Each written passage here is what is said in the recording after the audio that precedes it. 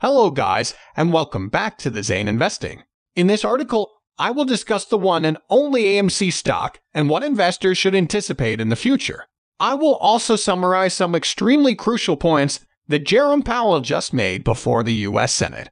Why did he say such enormous things that will affect the entire market? This will impact AMC. I will explain why this will likely result in a significant market decline over the coming few months, possibly beginning as early as this week. We could actually see its beginning. Before I break this down, before I get into the specifics of what Jerome Powell just said, there are a few things I need to mention. To begin with, I am not a financial planner. Ensure that you accept none of this as financial advice.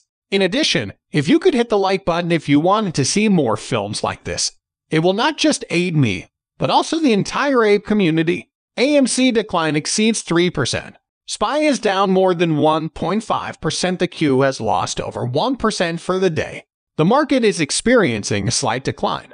I believe SPY is really close to genuinely filling the void down there. We are pretty close to completing it.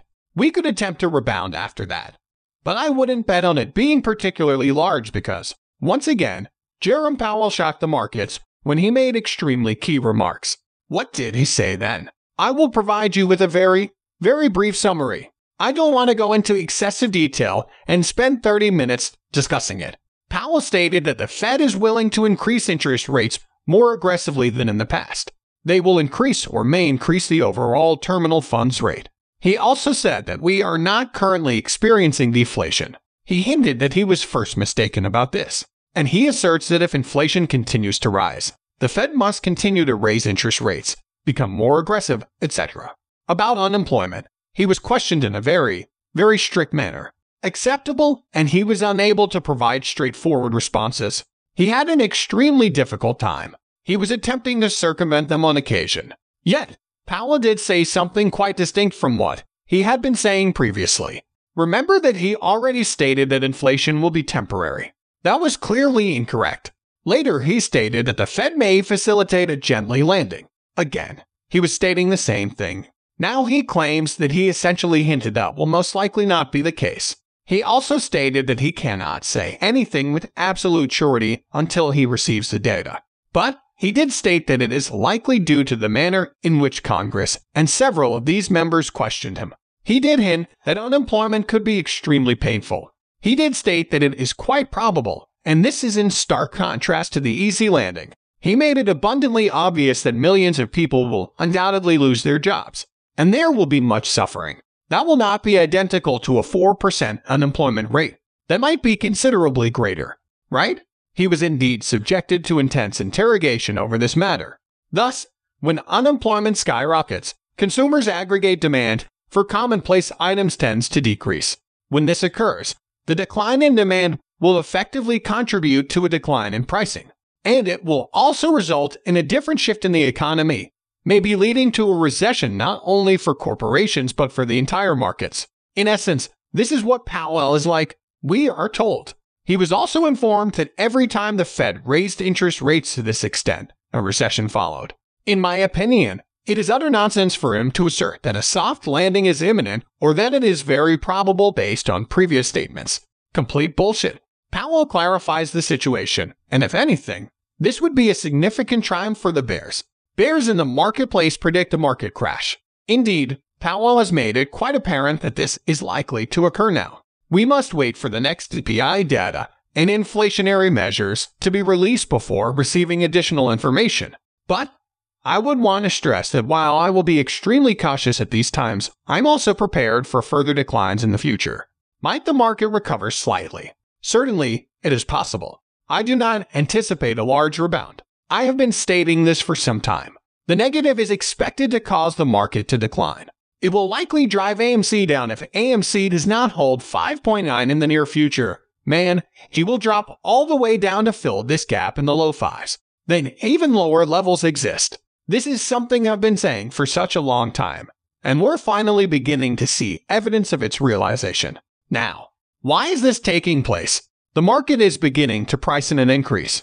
Regressive Fed, where we are approximately 69% of the way there, nearly 70% of the way there for pricing, and a 50 basis point rate increase for March. I repeated this numerous times. Many individuals dislike hearing that.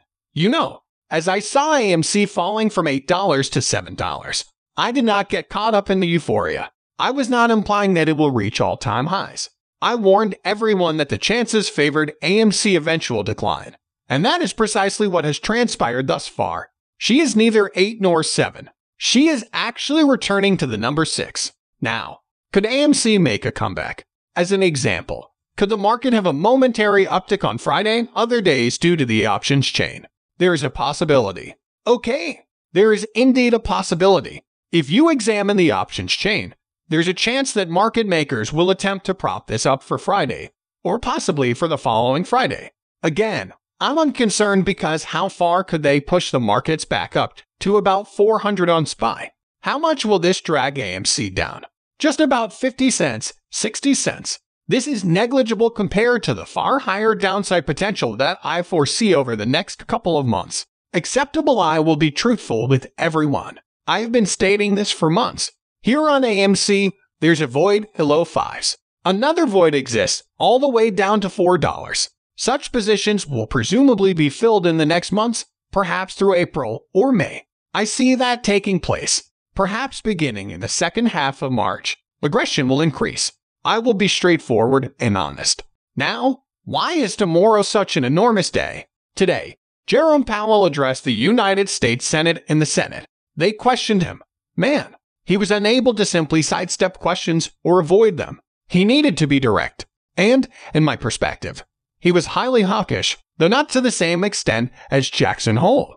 But if CPI is high and Powell, continues to act as he has been acting, then we have a hawkish Fomkin Fed. All of these factors combined might cause the market to crash severely in the coming weeks and months. Again, this will certainly drive AMC down to begin filling many of these holes, particularly if she breaks balloon below 5.9 acceptable. So, I wish to provide as much clarity as possible to everyone.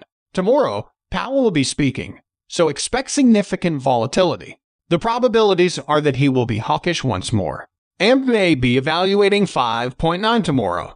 And if she fails at 5.9, there will be further negative outcomes. The 5s are completely devoid of spaces. Acceptable, I am aware that it is incredibly challenging. I understand your frustration, but this is the current state of our economy. This is the actuality.